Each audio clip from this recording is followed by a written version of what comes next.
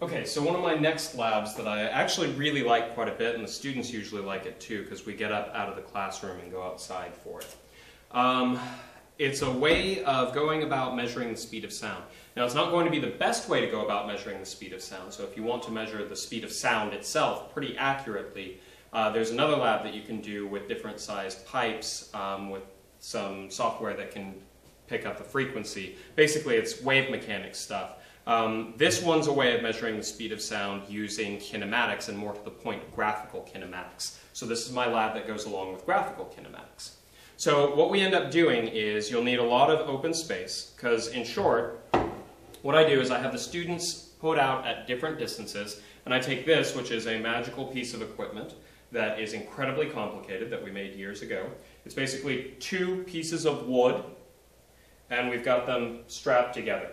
That's pretty much what it is. But we've got them where they fit pretty nicely, because what you do, and you'll notice that I put kind of different colored pieces of paper on them to make them easier to see at a distance. You take it like this, and when the students are ready, you walk them through what they need to do. But you slam the boards together, and it makes a very loud noise. Now, one thing to keep in mind that I should probably add in the list of supplies is maybe some ear covers to help protect your hearing, because whoever's at point-blank range kind of hurts. On top of that, with our current setup, with me doing this 6 times a day, and then a bunch of repeat measurements, as I've mentioned before in other labs, my wrists hurt a little bit from the constant impact. So I'm not saying that this is the best thing ever, but you can always try it with smaller amounts or smaller groups or fewer repeats.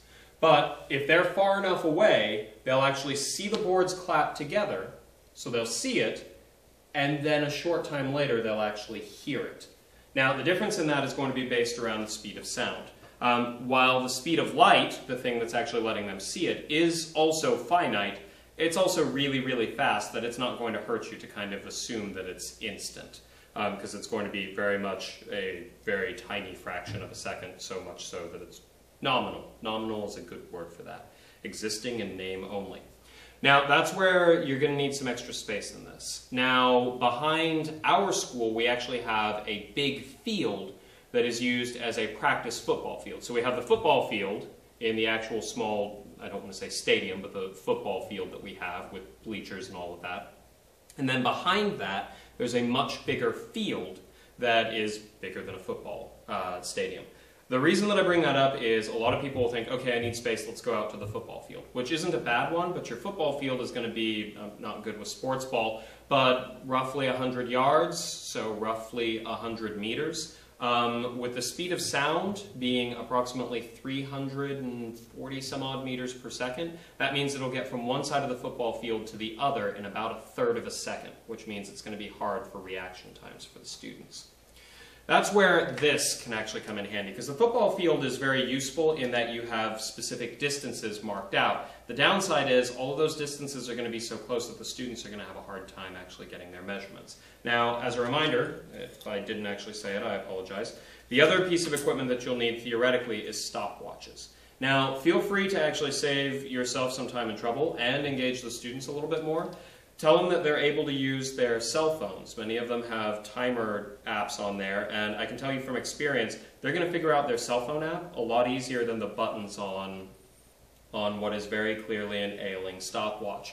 But it helps to have a few stopwatches around in case you have students that don't have cell phones or don't want to use it or anything like that. But what they'll do is when they see the boards clap together, they'll start the stopwatch, and then when they hear the sound, they will stop it.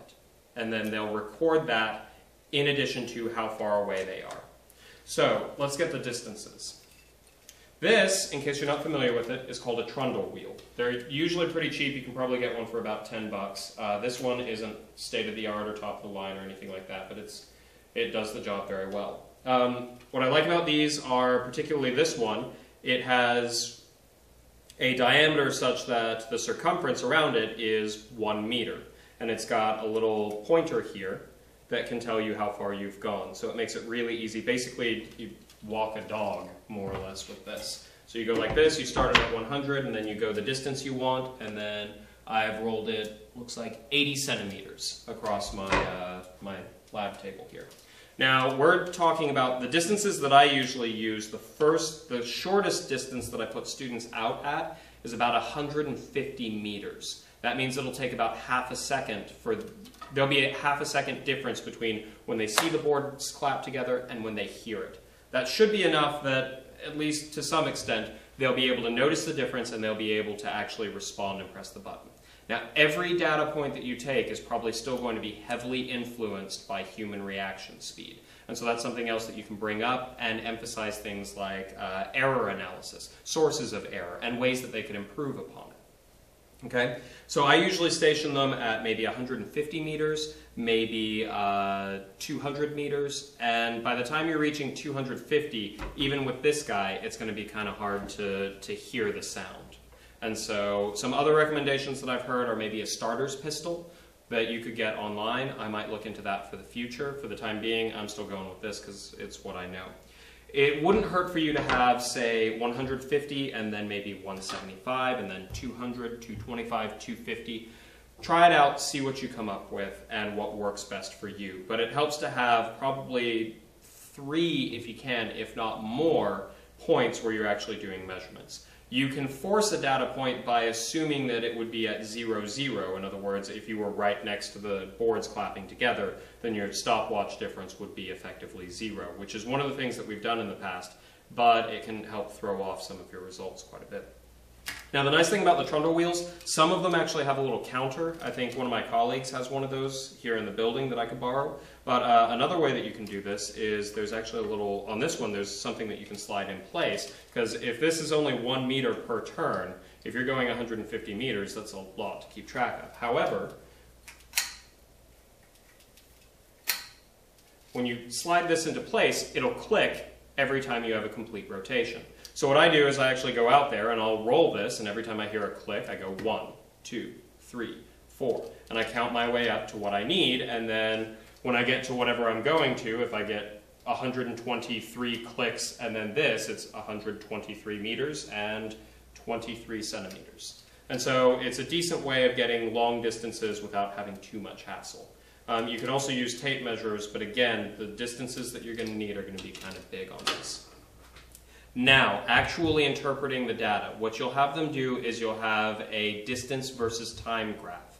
So you would have, for your y-coordinate, that would be your distance, you'd want them to keep track of how far out they were. So if they were at the first spot, 150 meters, they would have a data point that's 150 meters, and it would be about half a second if they have really good reaction times, right? And so their time, it would be 150 meters, and then comma 0.5 seconds. And then maybe 200 meters and 0.7 seconds, something like that. And then have them graph those out. What I do actually, and this gets back to that repeat measurements, is I have them move from place to place. So I have a third of the class at one distance, and I do this, and then I do it 9 more times. Whatever distance they're at, I actually do this a total of 10 times so that they can average. Because again, this one is going to be heavily impacted by their reaction time. And then I have a system set up where I lift this up or some other flag and I spin it around, letting them know that they need to switch locations and they'll go to the next one. So getting some long-range communication is nice too. If you have walkie-talkies, go for it, but most of the stuff that you need is pretty simple. Just have them set up where they know to move from one place to the other. You don't have to do that, depending on your time limitations or other things. You can have the students, maybe one group that's at 150, and their job is to collect that data.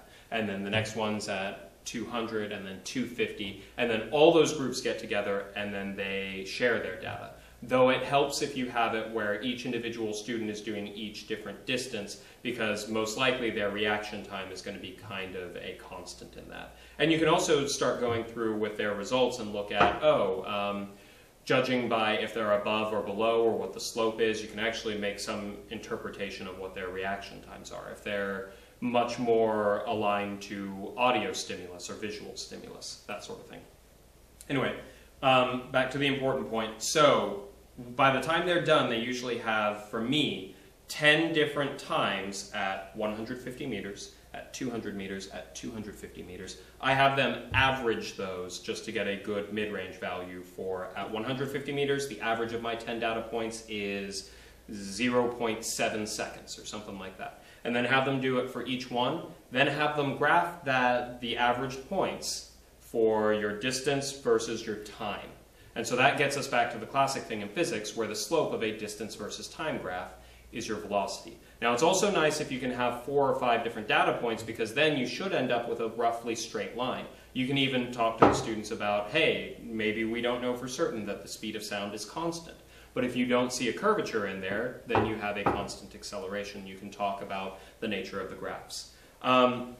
The first year I did this, I collected all the students' data and I ran some of the numbers up myself. I had them generate a graph as well, but I didn't want to, and I didn't have enough time to invest as much as I'd like, and I don't think they got as much out of it.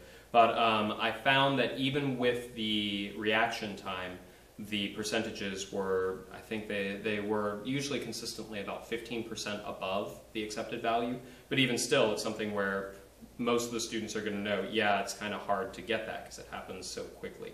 But they will actually see the difference between they see it go together and then they hear it sometime after. And so that's another thing that's really good to get across.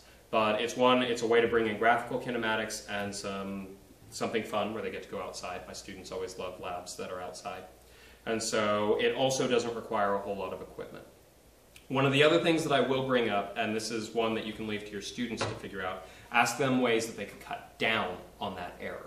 So one of the ones that I have, and I'll try and post the video for it as well, I've done this again with this very camera actually set up with me doing it, and I do a video of it to get that difference, and then with the distances involved and all of that, I can go through and actually with some video editing, I can use that video to remove human error in the reaction time.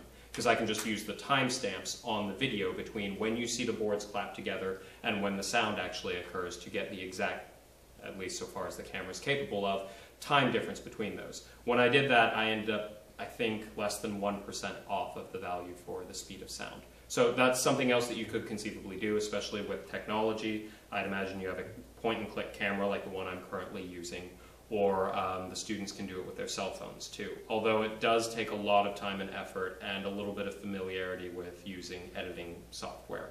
And so, but other things to bring up, and then also, again, future projects, even if you don't end up doing them, have them come up with ways using technology that they could cut down on human error. But that's yet another one of the labs that I like.